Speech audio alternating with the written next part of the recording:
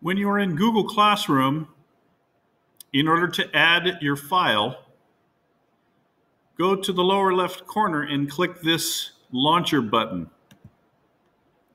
and select Files. You can double click on your Downloads folder to open it up. This should be the only file in here. Notice on the left that you've got your Google Drive. So you can click that little triangle to open up your Google Drive and go to your folder and drag it directly from your computer into your folder.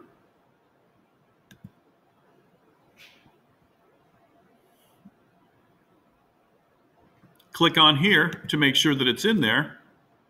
It's right there. Close this window. Go to Add or Create in Google Classroom. Select Google Drive.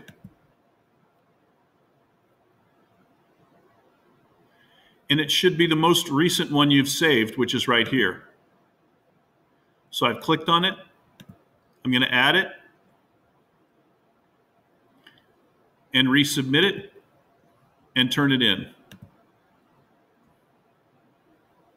That's all there is to it.